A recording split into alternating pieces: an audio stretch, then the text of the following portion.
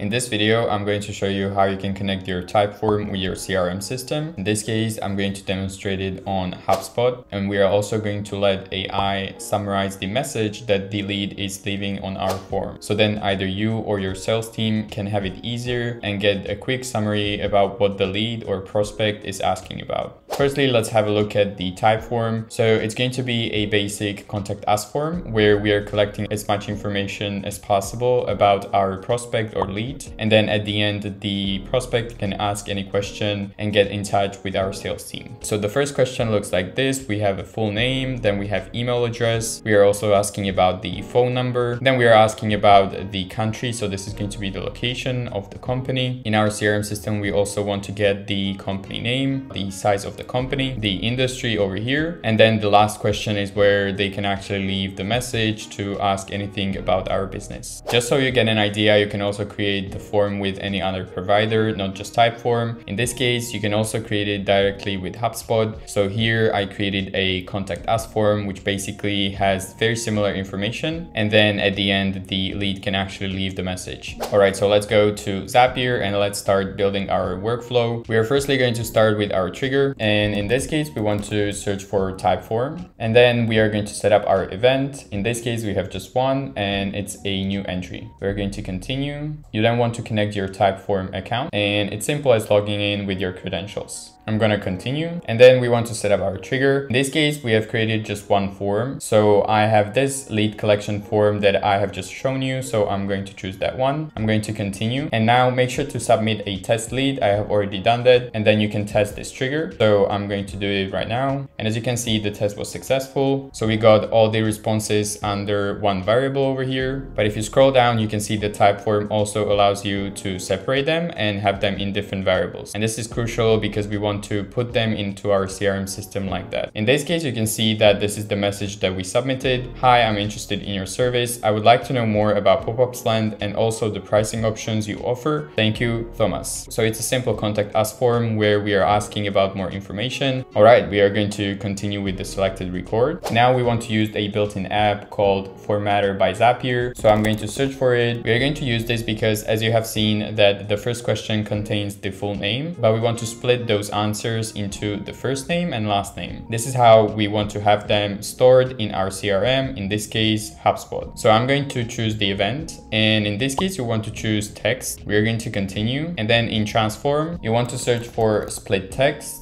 and choose that one. And then in the input, you right now have the options to choose the variables from Typeform. So you simply want to find the variable that has the full name. And in this case, it's our first question. Welcome, what's your full name? So I'm going to choose this one. Then in the separator, you can leave it blank because as you can see here, the default is going to be a space. And then segment index, which is a very important one. You want to choose all as separate fields. I'm going to then continue, and we're going to test this, whether it's going to split the name. I'm going to test this step. And yeah, it works. We have both of them, the first name and last name, and we have split them into two different variables. All right, so in our second action, we are going to use ChatGPT, and the ChatGPT blog is going to be used to summarize the message that comes with the lead form. So sometimes leads and prospects can leave a lot of information and they can leave long messages. So then it's going to be way easier if we can create a new column inside our HubSpot where we are going to have a quick summary for us or for our sales team to quickly know what the lead is asking about. So I'm going to search for ChatGPT. In the event section, we want to choose conversation. We are going to continue. I've already connected my ChatGPT account. If you want to know how you can quickly do that, I'm going to link a video down below. I'm going to continue. And then we want to set up more information about our action. And for this, just to save time, I'm going to go inside my database where I store all my AI automations, with all the apps, triggers, steps, as well as the exact ChatGPT prompts. So I'm going to try to replicate this one, which is the Typeform to HubSpot. And we are right now on the third app, ChatGPT. We have done already the trigger, and then we are right now at the ChatGPT block. So this one includes my prompt, so I can just copy this one, and I'm going to paste it inside the user message. That is where you put your prompts. So firstly, we are setting up context parameter where we want to let ChatGPT know what's happening. So the results are going to be higher quality. You write down inquiry summaries from prospects, and then we are setting up a second parameter over here, message to summary. summarize. And here's where the automation is happening. We're going to go back to our trigger, which includes all the data about our lead. So we are going to go to the Typeform and we are going to search for the message question. And that is over here, type your message. And then lastly, I'm writing down my prompt. Please summarize a message. Use a method of extreme TLDR generation, a new form of extreme summarization for paragraphs. TLDR generation involves high source compression, removes stop words, and summarizes the paragraph whilst retaining meaning. The result is the shortest possible summary that retains all of the original meaning and context of the paragraph. And so you can see we are setting up context, then message, and then we are writing down our prompt. If you want to know how you can structure these prompts with different parameters, I have put together a totally free Node.js resource that you can get in the first link in the description down below. It's totally for free, and as I am aware, it has helped a lot of people. All right, so we are going to continue with our model. In this case, because we are just summarizing a text, it will be enough to use GPT 3.5, which is a cheaper option. But if you want, you can up your model to GPT-4. In this case, I'm just going to use the GPT 3.5 Turbo. You definitely want to always set up your memory key to keep the output consistent. So I'm going to write down inquiry summary. You can write anything here. It can be numbers, text, whatever. I go more in depth in memory key in other videos, so make sure to check them out. And then in the other settings, username, assistant instructions, you can leave those as they are. Maybe you can tweak them if you want, and feel free to experiment to maybe get better results. But right now, because we're just summarizing text, it is sufficient to leave them as they are. Max tokens you can leave at 250, and then temperature and top P, you can also leave it as it is on the default values. I have separate videos about all of those and what they mean, where I explain it in very simple terms. So I'm going to link those videos down below as well. But overall, you can leave it as it is and we can continue. And right now we are going to test this, whether it's going to summarize our message. Now remember, our message is this: hi, I'm interested in your service. I would like to know more about Pop-Ups Land and also the pricing options you offer. Thank you, Thomas. We are going to test this step. The test was successful. We got a green confirmation. So we can scroll down, and then under the response content, you can find the output over here. Thomas wants information about Pop-Ups Land service and pricing options. So this is very good, because if the message was too long, it would be very helpful for yourself or for your sales team to immediately know what the inquiry is about. All right, so in our third action, we are going to put everything together and transfer that into our CRM system. In this case, I'm going to demonstrate it on HubSpot. So I'm going to search for HubSpot, and in the event section, we are going to create a new contact. So I'm going to search for that one, creates a contact in HubSpot. I'm going to then continue. You want to connect your HubSpot once again with credentials. I have already done that, so I'm going to continue. And right now, very important step is that you want to put all the variables into the appropriate fields, so then they show up in your HubSpot. But in this case, as you're aware, we are summarizing the inquiry with ChatGPT, so this must have its own column. I also thought that it would be very beneficial to have a source column. So in this case, I'm going to show you how you can create the properties, so then you can create these two columns. You want to go to settings over here, and then under the data management, you want to go to properties. And in this case, you want to create a new property. The object type is going to be contact, because we are creating a new contact. Then in the group, you want to choose contact activity. And in the label, you want to name your column where you're going to store the inquiry summary. So in this case, I'm just going to name it AI inquiry summary. This is going to be the name of your column. You can add description if you want to. You then want to click on next. In this step, you have to decide on your field type. So you want to go to the section other and choose rich text. The difference between rich text and the single line text is that the rich text actually allows you to store longer sentences. You then get a preview how it's going to look like, but in this case, you can just hit create and you have successfully created your property. Now, I thought it would be nice to have the source as well. So I'm going to create a new property once again. I'm going to choose contact as an object, then contact activity, and then label. I'm just going to write down Typeform source. I'm going to hit next. And then in the field type, I'm going to choose single checkbox. This is going to generate a default option for you, which is going to be a binary variable, yes or no, which in this case is exactly what we want. So I'm going to hit next, and then you can leave this on default, and we're going to create. We're going to go back to our homepage, and here's where we are going to see the leads coming in. So we want to set up a default preview. I'm going to hit edit columns. In this case, you can right now search for your property. So I'm going to search for AI inquiry summary. I'm just going to drag it just right next to the message. Then I'm going to search for Typeform source. I'm going to add that over here, and I'm going to place it right next to the email. I'm going to hit apply.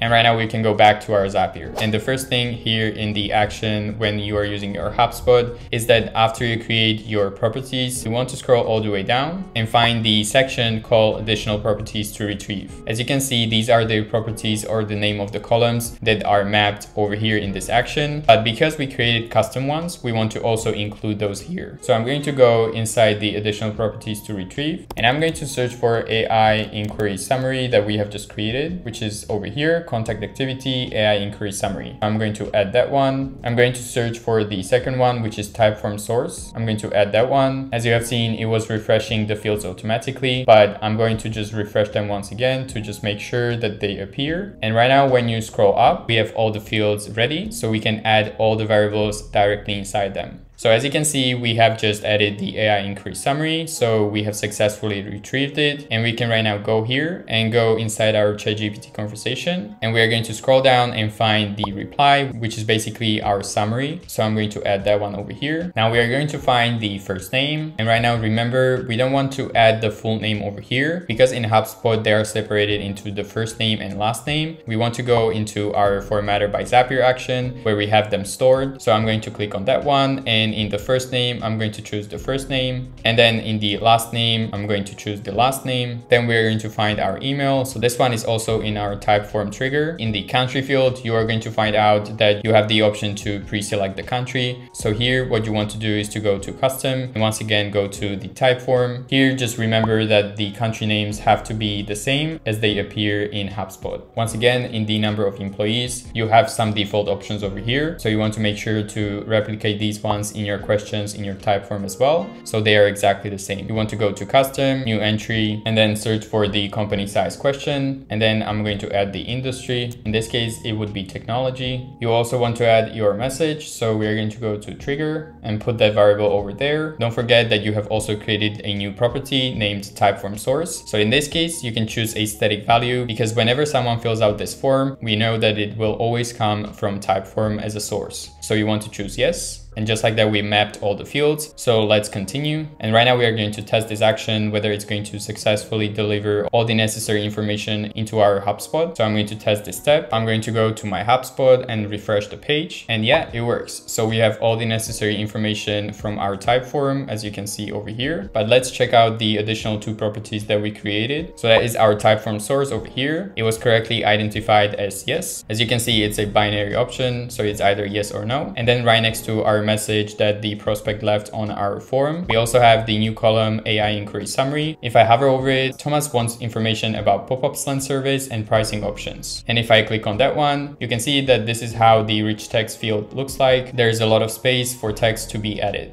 All right, so the last thing is that you want to name your Zap. I'm going to name it as Typeform Formatter ChatGPT in HubSpot. Make it easy to understand which apps I'm using here. And then you simply just publish it over here in this corner over here, and you are ready to start collecting your leads and transferring them with the AI summary as well as the Typeform source field directly inside your HubSpot account. If you want to know how to write effective prompts inside Zapier when you are using your ChatGPT blog, go and check out the first link in the description down below, where I put together a completely free no junk resource that has already helped a lot of people to write prompts inside Zapier. I explained how you can do that with the 3P framework, so make sure to check that out. You are going to find other resources down below as well. And if you are interested in 4 different AI automations for your social media, then definitely go and check out this video over here where I show you examples as well as how you can automate your social media accounts with AI. All right, thank you so much for watching and have a great day.